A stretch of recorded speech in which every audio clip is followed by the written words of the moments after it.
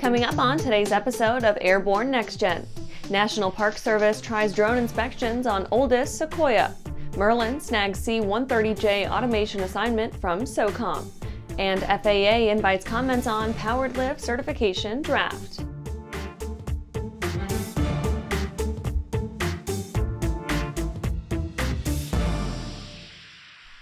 And I'm your host, Holland Lee. Welcome to the Aero-News Network's Airborne-NextGen program, a weekly news program covering the next generation of flight, from electric-powered to vertical lift, uncrewed vehicles, and everything in between. Let's get into today's stories. National Park Service tries drone inspections on oldest Sequoia. The National Park Service isn't kind to drones, but once in a while even they see some use in the little tools, particularly where they can be used to assess the health of old-growth forests without a crewed aircraft. Doodle Labs highlighted its work in networking a recent effort to scan, document, and assess the health of General Sherman, the world's largest living tree. The Giant Sequoia Lands Coalition and other groups planned a health inspection for the tree, checking for damage from bark beetles and inclement weather. The sequoia population has had a rough go of things in recent years, losing about 20% of their mature population to forest fires and beetle activity. In order to inspect it, the team opted to use Firefly's Astro Prime, a commercial platform equipped with LiDAR and high-res video gear. The Astro Prime made its way up and down all 275 feet of the 2,200-year-old sequoia, relying upon Doodle Labs' mesh rider radios for a consistent data link. That proved vital in keeping the system in contact with the base, since the only C2 network on hand is what the team packed in themselves. The mesh network was handy for ensuring consistent signal, given the thick canopy of the woods above, and 300-foot altitude needed to assess the entire tree. And after the break, Eve Air Mobility releases additional footage of full-scale prototype. I grew up in an aviation family. My dad flew airplanes and flew air shows actually, so ever since I was 3 years old, the only thing I've ever wanted to do was be an air show pilot. It's cliche, but I get to live my dream every single day. I'm currently using the Hartzell Talon, the new aerobatic propeller. It's increased the performance of the airplane.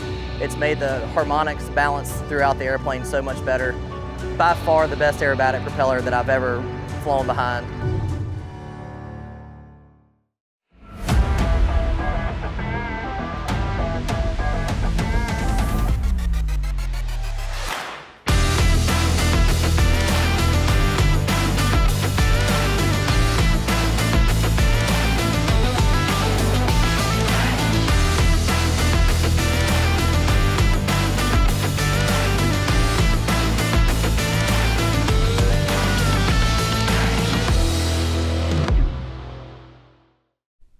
Welcome back.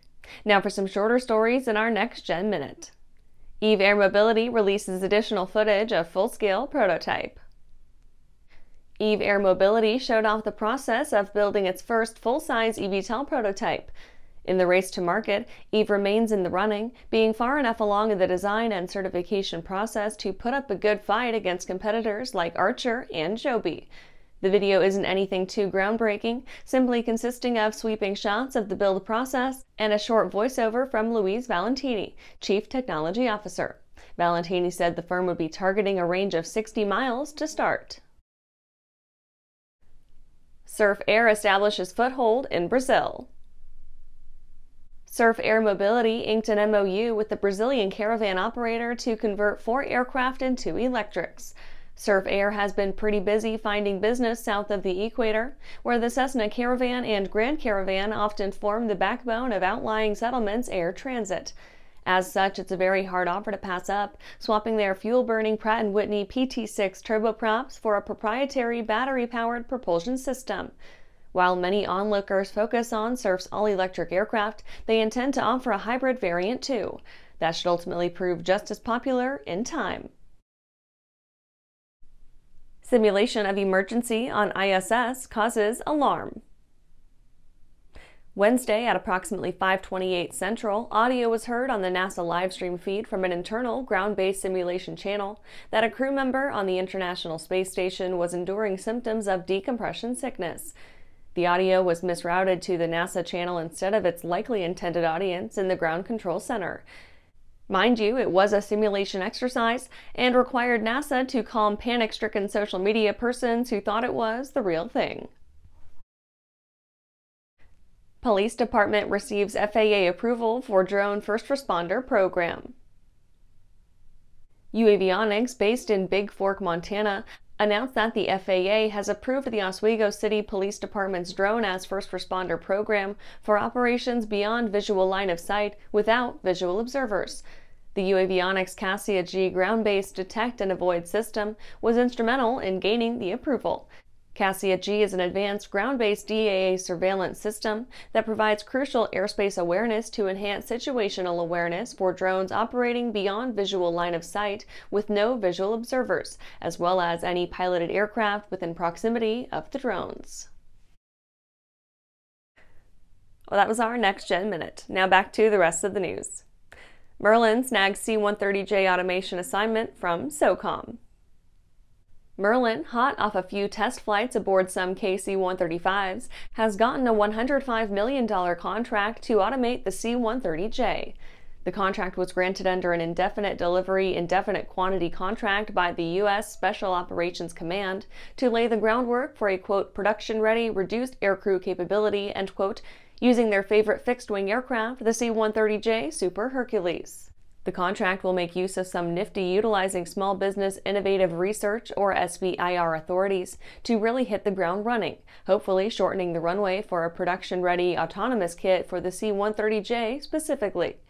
Merlin notes that its previous partnership with the Air Force from 2022 included multiple phases in a similar vein, even including design integration for the C-130J, testing, flight testing, full takeoff and landing demos, maturation of autonomy skills, and additional integration in the Special Operations Force aircraft. This most recent contract will focus on making that autonomous aircrew capability real-life usable and provide some funding to begin integration should it pan out. Having the capability to automate a C-130J would be a definite get for SOCOM and the USAF, allowing them to pawn off routine flights on the automation and allocate human pilots to missions of greatest import. After these messages, FAA invites comments on powered lift certification draft.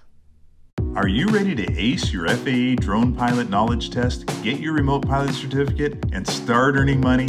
Well, flying a drone is a great tool that can open up new business opportunities for anyone. Realtor, insurance adjuster, videographer, or commercial weekend drone warrior, you need to fly legally. Whether you're pursuing your initial Part 107 remote pilot certificate or you need a renewal, King Schools has a course just for you. So start learning today at kingschools.com.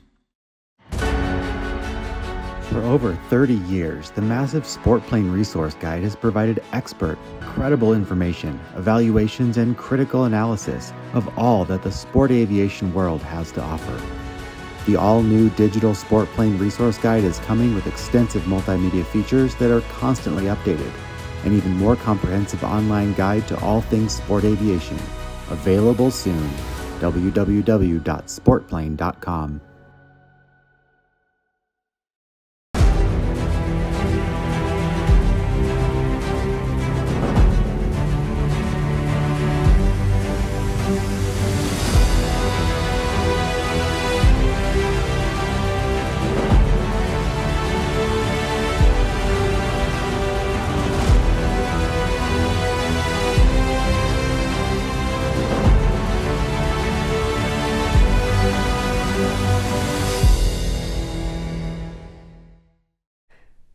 Welcome back. FAA invites comments on powered lift certification draft. The FAA is looking for public commentary on a draft advisory circular regarding the type, production, and airworthiness certification of powered lift.